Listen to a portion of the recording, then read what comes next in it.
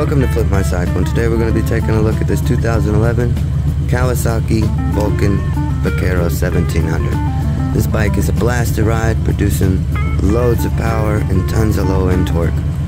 Great for ripping through the curves and winding out the open straightaways. The Kawasaki Vaquero offers the rider plenty of storage space for anything that you might want to take on you. This bike would have no issues handling a road trip. She'd also be a great daily driver, though she is a little on the heavy side, weighing 839 pounds. She produces almost 100 horses directly to the rear wheel, followed by 108 pounds of torque at only 2,700 RPMs.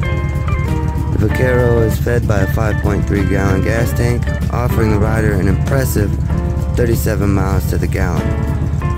So even though this is a big bike with a lot of weight, she's still averaging almost 40 miles to the gallon.